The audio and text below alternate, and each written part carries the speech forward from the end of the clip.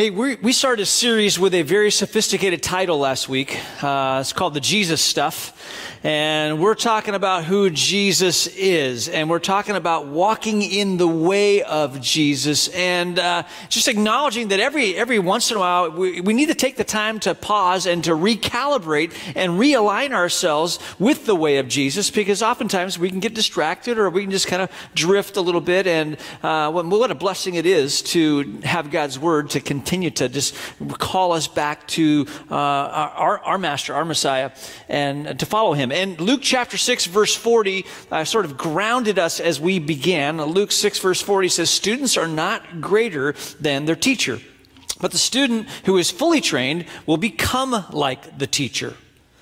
So in this series, what we're saying is, teacher, teach. Jesus, the teacher, would you teach us? Would you be our rabbi? Would you teach us in the ways, the places that were you focused? And we began this series talking about the mercy of Jesus, noticing that so much of what he did was motivated by compassion and mercy. Yet at the same time realizing that there's something about compassion and mercy that causes us to think that, that's kind of the stuff of people who don't have, the guts to maybe perhaps in our current cultural moment stand up and just speak out on stuff. And we see our nation, our world, in which there's much of which we would say is wrong with it, that we see compassion perhaps as not as being an effective tool in addressing that. And I would say that there are people from the past who would have agreed with that sort of conclusion, who would say compassion is sort of it's for the people who are kind of the wamby-pamby people, the people who don't have a spine, those kind of folks. And it's great that happens. We're not against it, but that's been a feeling that's been around a very long time. Roman philosopher named Seneca actually said that compassion is the vice of the feeble soul, the feeble soul.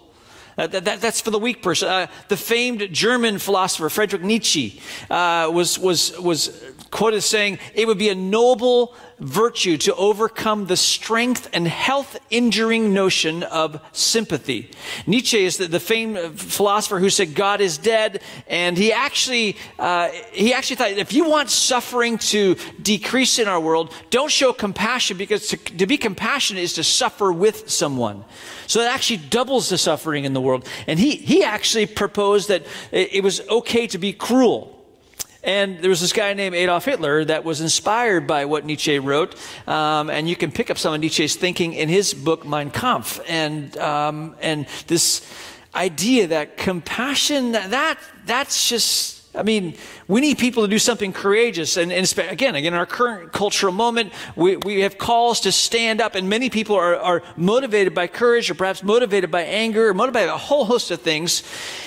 And yet we see Jesus setting the pathway for us, and he's motivated and moved with compassion. And again, with so much that is wrong in our world, it just kind of feels counterintuitive. But let's remind ourselves of the words of Paul as he wrote to a church in Corinth. 2 Corinthians chapter 10, Paul would write these words. I'll put them up here on the screen. He says, "We are human, but we don't wage war as humans do. We use God's mighty weapons, not worldly weapons, to knock down the strongholds of human reasoning and to destroy false arguments." Here's what I think one of the things Jesus is showing us: that compassion is one of the kingdom of heaven's mighty weapons. See it as a laser-guided missile that will destroy and blow up the schemes and the strategies of the evil one. That actually compassion and mercy could accomplish the very things that we would wish to see done in our world. And this is exactly the way of Jesus. This is what Jesus did. And we talked about this last week, but this week what I want to talk to you about the miracles of Jesus. This series, the Jesus Stuff, we're talking about the mercy of Jesus, the miracles of Jesus, and the message of Jesus. We want to recalibrate ourselves to the Jesus Stuff. Now, there's a guy that you may know his name. His name is John Wimber. Wimber actually began the Vineyard movement, which would become a denomination, the Vineyard denomination. Wimber, before he met Jesus, was a musician. He actually had a pretty good gig going on the Las Vegas Strip. He had his gig there for 5 years on the Las Vegas Strip, and then he hit it big. Wimber signed with the Righteous Brothers. as an instrumentalist. And things were going well, and his life was seeming to all his dreams are being fulfilled. But then he encountered Jesus. He was apprehended by Jesus. And before he met Jesus, Wimber described himself as a beer-guzzling, chain-smoking, drug-abusing pop musician. And he left that all behind when he encountered Jesus. He joined a Bible study led by some Quakers, the Friends Church, and he was voraciously consuming the Word of God. He was particularly drawn to the Gospels. He was so moved by the person of Jesus. He's sitting in church one day and listening to the pastor preach as he's been studying God's Word, and he's disturbed inside. He's confused inside, and when the church service is over and the pastor's at the back of the sanctuary, he walks up to the pastor and asks this question: when are we going to do the stuff? When do we get to do the stuff? And pastor is confused. Like, what are you talking about, John? And what do you mean, the stuff? And Wimber would respond to him and say, the stuff, the stuff that Jesus did, where he healed the sick, and he restored eyesight to the blind, and he fed the 5,000, and he cast out demons, raised people from the dead. When do we get to do the stuff? And the pastor sort of smiled and said, well, John, here's what you need to know. In this church, we believe that Jesus did the stuff.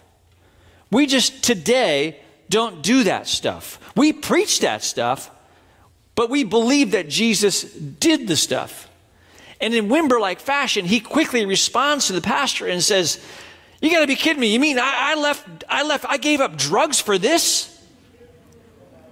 And Wimber would lead the church, and he would later say that, when I was serving in the kingdom of darkness unknowingly, when I was doing all the deeds of darkness and I was following the ways of the devil, Satan, he let me do his stuff anytime I wanted to.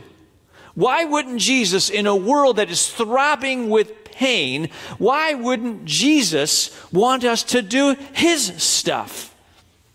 And I think Wimber's got a point, especially when you listen to the words of Jesus. John chapter 14, these are Jesus' words. He says, very truly I tell you, whoever believes in me will do the works I have been doing. And they will do even greater things than these, because I am going to the Father. And I will do whatever you ask in my name, so the Father may be glorified in the Son. You may ask for anything in my name, and I will do it. It seems pretty clear, but what's interesting and actually quite fascinating is that when you see this, what you hear is a lot of people going to all kinds of work to tell us that, look, I know that's what the Gospel of John says, but that's not exactly what Jesus meant. Because I read this commentary, and this commentator says that's not actually what Jesus meant. He was talking about something else, where that was then and this is now, and that all happened so they could set the church up, and then now we don't need those things. And I find it fascinating, the effort that people will go to say that kind of stuff just doesn't happen anymore. Or some who will say, well, that kind of stuff did happen, but it just wasn't central to the ministry of Jesus. Really? I just made a list of a few of the miracles of Jesus. It's not all the miracles of Jesus, but can I read them to you? Just so you can be reminded of the kind of stuff Jesus went about and did. Jesus turns water into wine at a wedding in Cana. Jesus heals an official's son in Capernaum. Jesus drives out an evil spirit in a man in Capernaum. He heals Peter's mother-in-law who's sick with a fever. Jesus heals many sick and oppressed one evening. There's a miraculous catch of fish on the lake of Gennesaret. Jesus cleanses a man with leprosy. Jesus heals a centurion's paralyzed servant in Capernaum. Jesus heals a paralytic who is let down from a roof. Jesus heals a withered hand on the Sabbath. Jesus raises a woman's son from the dead in Nain. Jesus calms a storm on the sea. Jesus casts demons into a herd of pigs. Jesus heals a woman in the crowd with an issue of blood. Jesus raises Jairus' daughter back to life. Jesus heals 2 blind men. Jesus heals a man who is unable to speak. Jesus heals an invalid at the pool of Bethesda. Jesus then feeds 5,000 men plus women and children, and Jesus walks on water. Jesus heals many sick in Gennesaret as they touch his garment. Jesus heals a Gentile woman's demon-possessed daughter. Jesus heals a deaf and mute man. Jesus feeds 4,000 men plus women and children. Jesus heals a blind man at Bethesda. Jesus heals a man by spitting into his eyes. Interesting. Jesus heals a boy with an unclean spirit. Jesus causes a miraculous tax to appear in a fish's mouth. Jesus heals a blind, mute demoniac. Jesus heals a woman who has a bent back for 18 years. Jesus heals a man with dropsy on the Sabbath. Jesus cleanses 10 lepers. He raises Lazarus from the dead in Bethany. He restores the sight to Bartimaeus in Jericho. He withers with his voice the fig tree on the road from Bethany. Jesus heals Malchus's ear while he is being arrested. And the second miraculous catch of fish takes place on the Sea of Galilee. And let's not forget, Jesus is resurrected from the dead. It doesn't feel like the miracles of Jesus are on the periphery of what he was about. It actually feels like it's very central to what Jesus was about. And yet some will say that, hold on a second, Steve, that the miracles are there to affirm and confirm his deity. Agreed. 22% of the time when Jesus does a miracle, it's to affirm his deity, that he is the divine Son of God. Yet 25% of the time, Jesus is doing a miracle to set someone free from the bondage of darkness and to cast out a demon and to see someone walk in that freedom. And over 50% of the time, get this, you can't miss this, over 50% of the time, as Jesus is going village to village, preaching the good news of the message of the kingdom of heaven, which we'll talk about next week, he sees people in their circumstances, and what he sees moves him. He gets all twisted up inside, and he then leans over and he heals and he prays and he touches. And over 50% of the miracles of Jesus are simply mercy moments where he encounters a world that's throbbing in pain, and he heals and he alleviates and he sets people free. Friends, this is our Jesus. And this is the stuff that he's about. And yet there is this pull to embrace a Christianity that's devoid of the supernatural. And C.S. Lewis, I think, captures the danger of that. Lewis would say the mind which asks for a non-miraculous Christianity is a mind in process of relapsing from Christianity into mere religion. It's a process of moving from a dynamic, life-giving, like truly God is in this place kind of experience to a form and a structure and an external sort of reality that doesn't match the inner reality of who we are called to be. And this is the kind of stuff that Jesus gave his ministry to. He gave his life to showing compassion and mercy, and yes, doing the miraculous. Another Wimberism. John Wimber would say that faith is spelled R-I-S-K. And if God doesn't show up, you can look D-U-M-B. Faith is spelled R-I-S-K, and if God doesn't show up, you can look D-U-M-B. I'm a young pastor, pastoring a church up in Kelso, Washington. Small church, and it's processing, how do we bring Jesus, our healer, into what we do as a regular part of our gatherings? And as I was talking with the elders, we decided that we would pray for the sick on communion Sundays. And so when we had communion, there would be a part of the sanctuary people would go to, and they could be prayed for healing. There was a friend of mine, his name was Jonathan. He was in the church, and he was confined to a wheelchair. And I remember having a conversation with him, and he was saying, I would love to be healed. I'd love to be able to get out of this chair. And so I said to him, do you want to come forward and we have our prayer time at church and be anointed with oil and ask Jesus to heal you? And he said, yeah, that's what I want. I said, well, you pray about it, you think about it, and if you do, just come on up and we're going to pray for you. And it was Communion Sunday, and he was there. And I walked over to him, and I prayed over him. And then when we got done praying, I said to him, do you want me to pull you out of your chair? Because that's what Jesus did, right? He Rise up and walk. Pick up your mat and walk. Do you want me to pull you out of a chair? And he looked at me and said, yep, I do. Did I tell you that faith is spelled R-I-S-K? And that when God doesn't show up, you can look D-U-M-B? I grabbed Jonathan and I pulled him up. And nothing happened. And then I did that in front of a whole bunch of people who didn't know the conversation we were having. And I put him back in his chair. And he looked at me and smiled. And I looked at him and smiled. And like, he still loves Jesus. But we felt like this is the kind of stuff Jesus does. And yet you and I also realize that there are moments in our lives where we've been seeking Jesus to move in these ways, and maybe that kind of moment is one of your experiences, and there's something about that you're like, I don't want to look D-U-M-B again. And we distance ourselves from the very things that Jesus has actually called us into. Now, why is that? I think there's some reasons why. Let me just highlight a few of them. Some of us are frank, we're just disappointed with God. We're disappointed with God. You may be sitting here going, or you're watching in a house church, watching online, and you're listening maybe on the podcast, and you're thinking, yeah, I used to believe that. I used to be all in on that, and I prayed, and I prayed, and I prayed, and nothing ever happened. In fact, there was someone who I deeply loved, and I prayed about their circumstances, and they died, or they were still in suffering, they were still in pain, they still had that chronic disease, and nothing happened, and I've been down that road, and you're not taking me down that road again.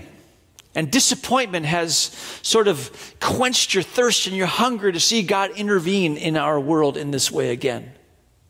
And if you're feeling that way, let me just encourage you and simply say that, you're not the only one who's ever felt that way. In fact, the scriptures talk about people having their own disappointment in God when he doesn't come through.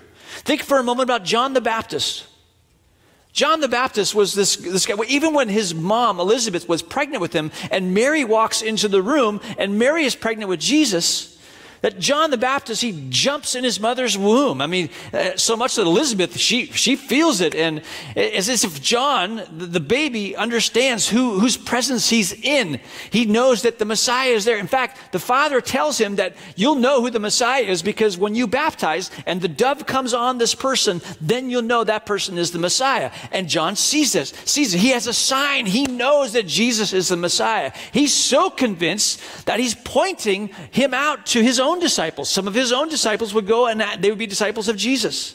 Behold, the Lamb of God takes away the sin of the world. He's going public with this declaration. He knows that Jesus is the Messiah. He's leading an incredible revival in the middle of nowhere in a desert. This man is used by God. He knows what it's like to see God on the move. He's preaching boldly. He's calling out sin. In fact, it lands him in a prison cell. He confronts Herod, and he's in a prison cell. And friends, I have to believe that he's praying and asking God for deliverance. And it's not happening. He's asking for freedom from this prison cell, and he's not being set free. And I think this disappointment of being stuck in a prison cell actually leads him to a place of disappointment. So much so that he will send messengers to Jesus. That's his way of text messaging. He'll send messengers to Jesus to ask a question. Are you the one? Or should we expect someone else? Wait a minute here, John. You're the guy who's jumping in your mom's womb. You're the guy who saw the sign of the dove coming down from heaven. You're the one who's declaring, behold, the Lamb of God takes away the sin of the world. Yeah, but God's disappointed him. So he sends the message, are you the one? Luke records the response of Jesus when he gets the message. He says, go and tell John what you have seen and heard. The blind are recovering their sight. Cripples are walking again. Lepers being healed. The deaf hearing. Dead men are being brought to life again. And the good news is being given to those in need. And happy is the one who never loses faith in me. Friends, has disappointment led you to the place where your faith in Jesus intervening in your life has subsided to the point where maybe it's even gone so much as to the point of it's an offense? God, I thought you were good. don't receive condemnation or shame. Understand that there are some amazing people that the scriptures testify about who felt the very same way. But friends, happy is the one who doesn't lose faith in Jesus, even when your miracle doesn't happen. I think that's one reason why people have given up on the Jesus stuff, is because we're disappointed. Here's the second one. I think we struggle with cynicism and a sophistication bias. I think we struggle with cynicism and a sophistication bias. Here's what I mean. Yeah, I saw that YouTube video and I saw those wackos doing what they do. Yeah, I saw that person pushing that person over, and yeah, I know they pulled somebody out of a wheelchair, but everyone knows that was staged to make it look like there's healing was going on, and we heard some of the stories, and the investigations were done. It was all fake, and there's just something about us. It's like we're smarter with that, and I used to believe that, but I'm pretty cynical anytime it happens. We hear about a miracle, and there's something in us that instantly goes, really? Did it really happen? Is that how it really went down?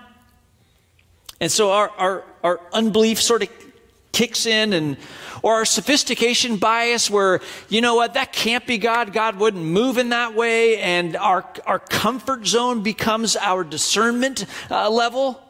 Like, truly God wouldn't do that way. There was a massive revival that took place in the New Hebrides. It was in the 1950s, and the Spirit of God was coming on the church and coming on the cities, people who had never stepped in church, so much so that people were lying on the ground in town, groaning under the weight of their own guilt and shame because of their sin.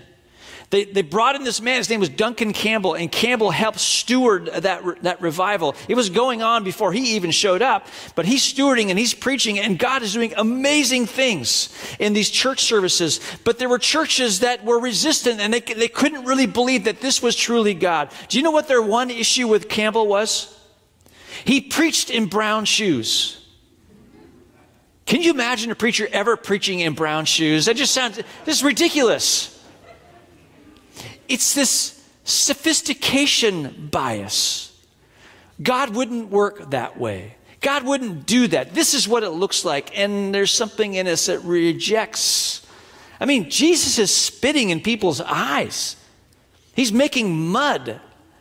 It's just odd. Yet a blind man gets his sight restored. John Wesley, on this topic of our sophistication bias, says the grand reason why the miraculous were so soon withdrawn was not only that faith and holiness were well nigh lost, but that dry, formal, orthodox men began to ridicule them, then whatever gifts they had not themselves, and to decry them all as either madness or imposture. You're crazy. You're not doing it right. And so our disappointment and our cynicism, our unbelief, and our sophistication bias keep us from doing the Jesus stuff. Last one I'll hit real quickly. We have disappointment. We've got the sophistication bias and cynicism. We're just too self-sufficient. The spirit of the church of Laodicea is upon us. We got everything we need. We're fine. We've got resources to deal with certain things.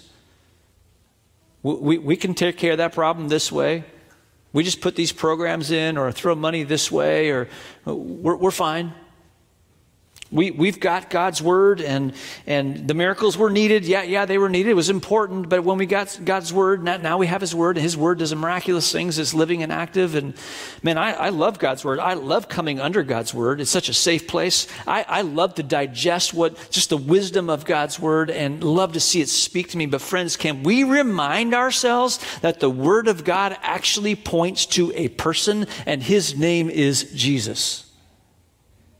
Yet sometimes our self-sufficiency keeps us from going to our Jesus, who's moved with compassion and intervenes and loves. He loves to heal the deep throbbing wounds of our world.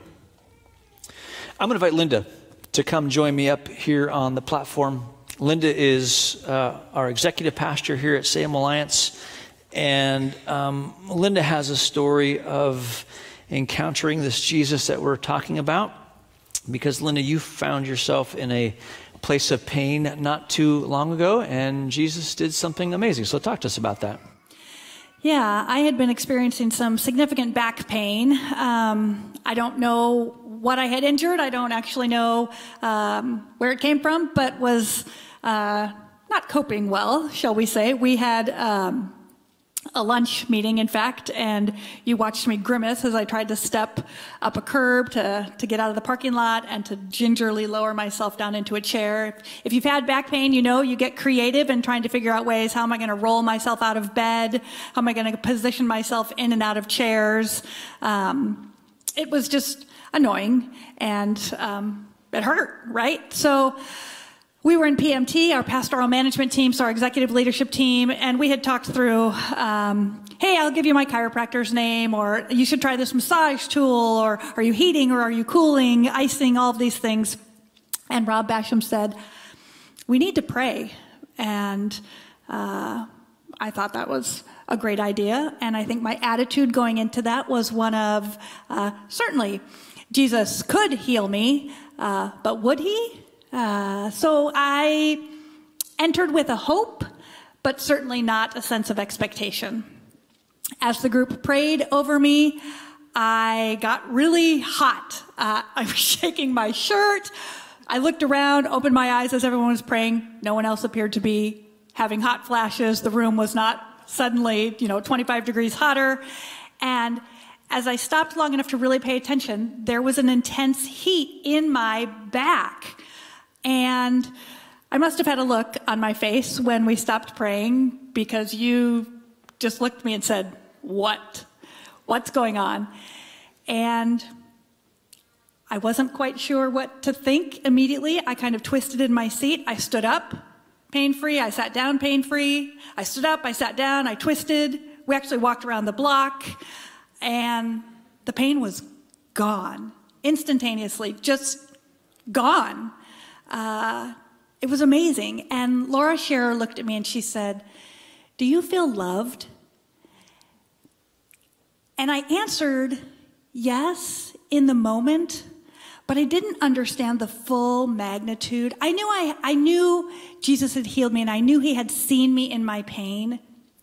But just days later, we loaded up our family. We delivered our daughter to her freshman year in college, and we spent a couple days at Disneyland on a family vacation. And there were so many instances in those following days where I was caught and struck by I am enjoying this because I'm pain-free. I'm participating in carrying boxes up to my daughter's third-floor dorm room. I'm fully present as a mother because I'm pain-free. And so in those moments, I experienced being seen and being loved like I never could have imagined. Yeah, it's pretty powerful. It was a pretty powerful moment. And I remember when you stood up, some of us heard a pop in your back. And we were all stunned in the moment. Thank you for sharing your story. And I've actually asked Linda, because she's experienced this like 3 weeks ago, I think, that this took place. I've asked Linda to pray for those of us in the room who need healing. This is something we do. It's one of our regular practices. And we had a healing testimony. We invite people to stand, whether it's a physical need they have, or it's a relational or emotional need, just to stand and just ask Jesus of Nazareth, the same Jesus that we read about in the scriptures, to continue to do what he does so well. So if that is you in a house church, or maybe you're on a walk, or in the room, I want to invite you to stand right now. If that is you, if you want Jesus to heal you, this is your way of just saying, this is my act of faith. This is the equivalent of me saying, Jesus, Son of David, have mercy on me. And Linda, would you pray healing over those who are standing here in the room and standing in house churches? Our Jesus, who loves us and sees us, thank you for being the all-compassionate, all-loving, all-encompassing God. Thank you for seeing us in our need. God, you see the people in this room, and you know their deepest needs, their pains, their hurts, their illnesses, their aches. And so, God, there are tumors in this room on organs, on bones. I declare your healing power on tumors in this room. Lord, there are stomach and digestive issues, people who have been dealing with intolerances or allergies or whatever it is that has decreased their enjoyment of food and things that you've given us as gifts. God, I declare healing. Jesus, would you bring your power? Do it, Lord.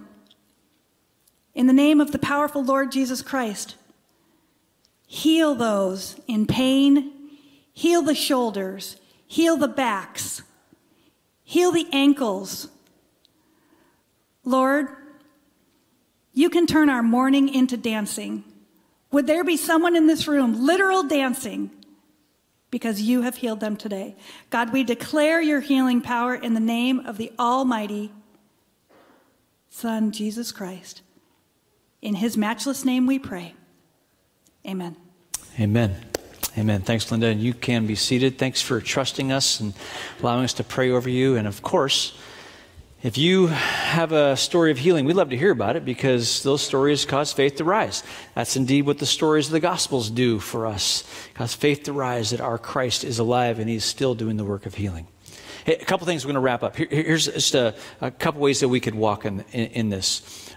First one is this, is to simply identify the place in your life where you would love to see God move. Is asking Jesus for your miracle. What is it? What's the miracle that you're asking Jesus for? And perhaps in the next 30 days, you could just concentrate and be praying, Lord, I'm crying out to you. I'm like the persistent widow. I'm going to just keep bugging you for 30 days. I'm going to ask you to heal. And even as you're doing that, what you're doing is you're listening, because here's the tension. Sometimes Jesus can do anything, but he doesn't do everything, right? And why doesn't he do everything? I don't know. But I just think he's pretty smart. So I think he knows what he's doing. But we need to be listeners as we're asking Jesus to move on our behalf. Paul, the apostle, if anyone deserved a miracle for their performance, it would be him. That's not how miracles happen. Paul was asking for a miracle, and as he's listening, this is what the Holy Spirit says to Paul in 2 Corinthians. I was given a thorn in my flesh. 3 different times I begged the Lord to take it away. Each time he said, my grace is all you need. My power works best in weakness. Friends, sometimes God says, actually, what the best thing for you is for me not to move in that way, because weakness is actually going to do something in the kingdom that is going to be a bit counterintuitive. So we ask in faith, knowing that if God heals, we say, praise God. And we ask in faith, if he says no, we still say, praise God, because we trust him, because he's trustworthy and he's sovereign. But don't let that keep you from asking. The second thing I would say is this: start doing the stuff. Start doing take Jesus' word and start doing the stuff. When you see someone who's sick, offer to pray for them. Ask them, get their permission. Pray for them.